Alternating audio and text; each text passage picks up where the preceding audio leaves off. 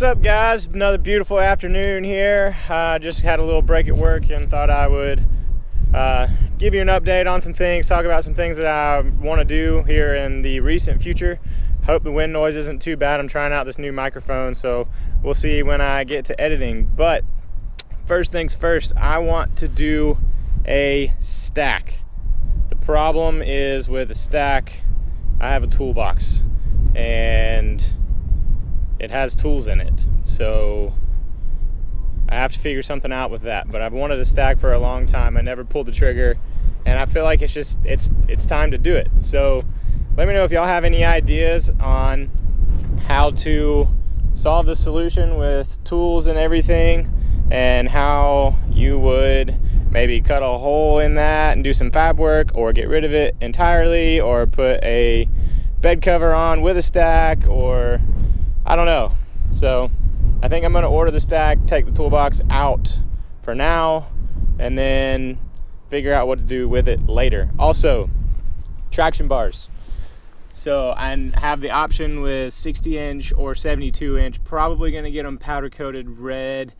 I've seen the 60-inch on a mega cab and it actually looks pretty decent, but I might want the longer ones. I'm not 100% sure, like I said, so leave me a message in the comments. Let me know what y'all think, and I'll try to pull up on the computer exactly what I want later on tonight. So we'll see you after work.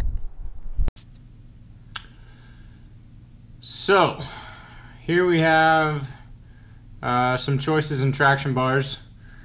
These are Whirly Fab, and their price isn't too bad, $649. I don't know if that includes shipping or not, and powder coating doesn't add money actually, so that's nice. They look like a good kit, with the exception of this isn't welded together, so you have to, you gotta take it to a shop to do welding anyway, or at least I do. But it just seems to be in a few more pieces than I would like it to be. But they do powder coat before they send them to you, which is nice. You don't have to take it to a paint shop as long as they show up and they're the right color. I have CPP with a bolt-on kit. It's only $550. Again, I don't know if that includes shipping, but I don't know how I feel about a bolt-on kit. It feels like there's a lot more room for error, and it could slide around and cause more issues, and I feel like welding a kit on is much more solid, and if you want to take them off, you could always cut it off and just paint it over where it was on the frame. It's not that big of a deal, but I do like their price. And they do paint them for you, but I don't like, my truck's red and I can choose red, but I don't know if it's the right color red. What if it's a completely different red and then it looks worse than if I just got black? Then we have DNR Customs, who I got from Greg A. They have this awesome kit right here for only $395 without the tubing. But if you get the tubing, or actually they won't even send you the tubing. They only send you the tubing if you're getting it installed in-house. So I can't drive to them, so I can only order this kit, and I'd have to get my own tubing, which is not something that I really want to do. I don't know if it's that hard, but I'd rather just buy the complete kit, even if it costs a little bit extra to do that. I don't have to go buy this kit and then buy tubing and then take it to get painted and take it somewhere else to get welded. That's just that's crazy. It's nonsense.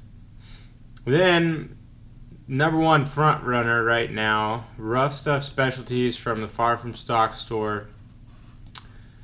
They have, this is the same truck I have, Mega Cab, 06 Mega Cab, and I believe he has this 60-inch bars on there, which look good. They're not too short, not too long. $332, and that doesn't include shipping. I'm sure it doesn't include painting, but they can paint for you, powder coat, whatever you need to get done. So with powder coating, you probably get a closer color, and if they're not giving you selections on colors, you can probably tell them exactly what you want and get the exact color of your truck, or something completely custom if you want it that way as well. I really think this is a good price, and I'll probably order my stack through them as well. I'll show you that in a second. So maybe they'll you know, shipping will be cheaper from doing two things at once, and I don't know, we'll see. But this kit, it's a full weld-on kit, but it looks really nice. A nice big heim joints and 2-inch DOM tubing. Brackets look solidly welded. I don't know, I don't think I could go wrong with this kit. Now we are gonna get into the stack. I love this stack, and they claim that it doesn't have near as much drone and it's not quite as loud in the cab as other stacks because this is made out of good quality stuff. The thing that I like about it is they give you the option for the 4 and the 5-inch exhaust, and they send you everything that you're going to need to install this.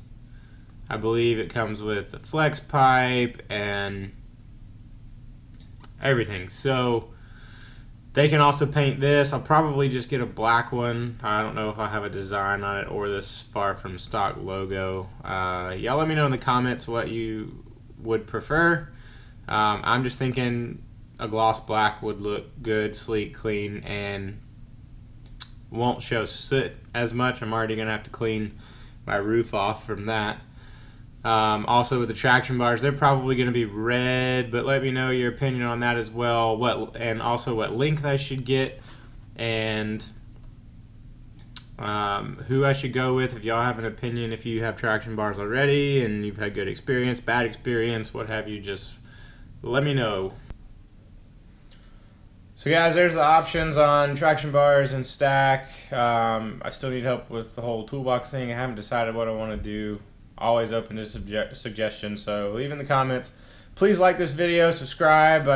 We have a lot more content coming past the stack and traction bars, but I feel like this is the first step that I want to go and see some visual changes before I add more horsepower, because horsepower was the last thing that I did.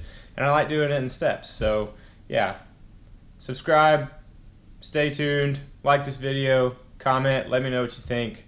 Peace.